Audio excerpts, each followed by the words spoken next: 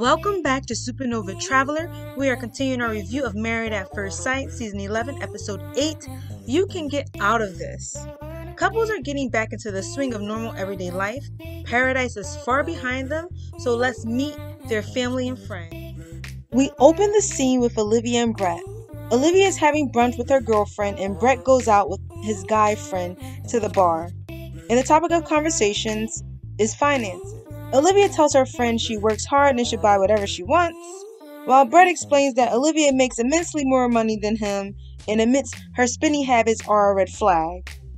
Look, Bret is butthurt that a woman he is married to makes more than he. And it is so rude and petty to accuse her of having poor spending habits because she is a single person and has the money to spend, and she wants to enjoy the life her hard-earned coins can give her. Apparently, Bret lives by a budget and is planning for his future. He just doesn't feel his wife is doing the same.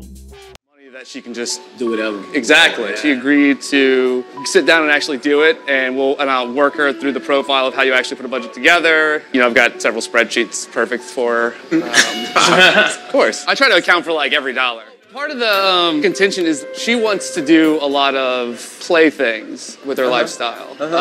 And there's definitely going to have to be times where if we're going on a trip or anything, look, we can't stay at the really nice place. I can't afford that. We're going to have to go to like the 2-star, 3-star hotel. We can't go to the 5-star hotel. And that's what she's used to. We'll see. You can't expect for somebody to say, I'm going to go from all these 5-star accommodations to 1-star accommodations. It's never going to happen. It's always going to be an issue. And she is not going to care that you cannot afford it. She's going to pay for it. So it's just a matter of you understanding that you have to compromise. Your wife makes more than you. She likes nicer things. Come to grips with it. What's really more important? Woody is telling the wholehearted truth in that moment. So, to ease everyone's concerns, Bret and Olivia sit down and they go over the budget.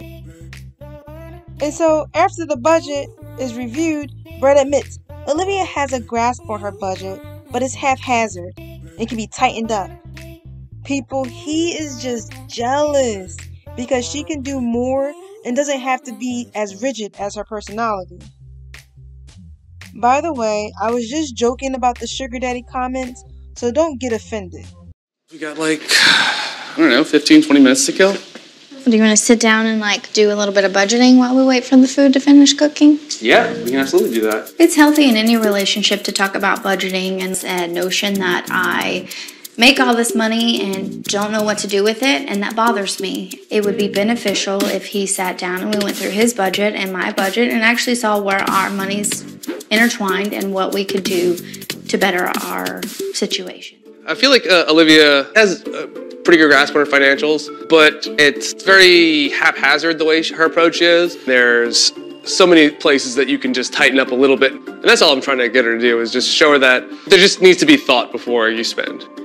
You can look at things like, if I went out to eat once less a month, I could pay an extra, $100 to my principal every month if I own a house, or meal prepping at home instead of eating out, I save $350 a month.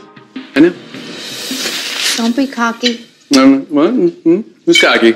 My out-to-eat budget can turn into, entertainment fun budget for us.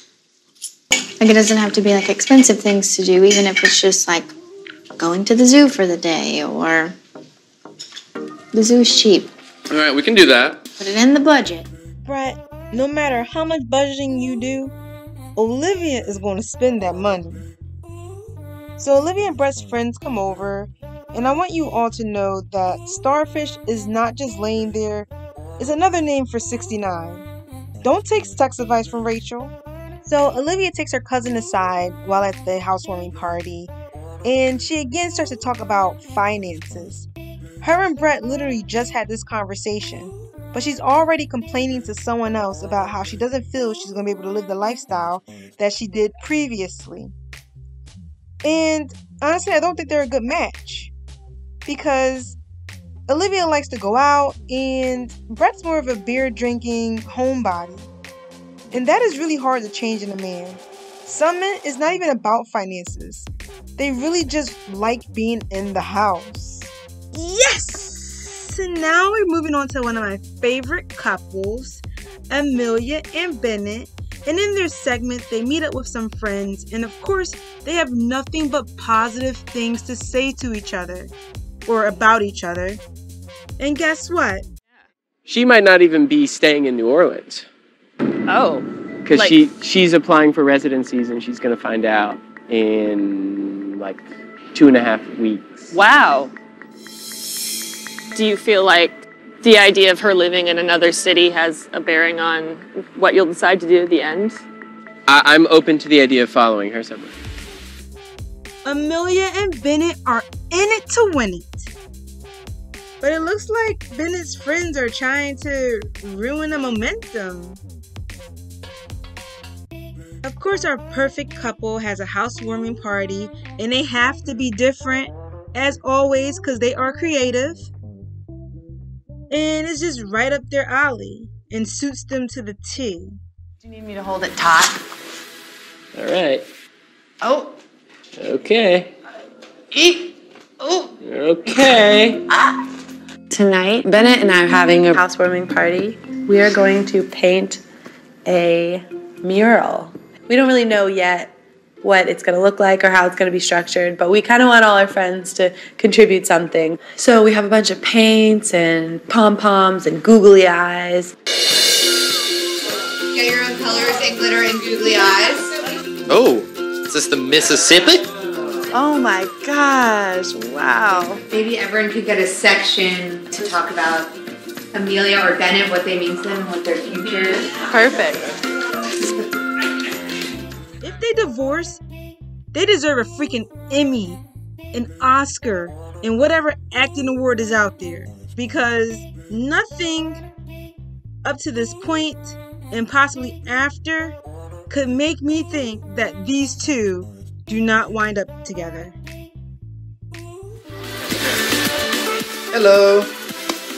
Hey, He's really cool. you think so? Yeah, he's great. Just went and had a chat with him. He's great. Louis is like my best guy friend, and it's so much to focus on just figuring out how to be married to a stranger. And it's a huge relief that the people that are close to me in my life have been supportive. Thank you for watching my review. Please like, comment, and subscribe to my channel.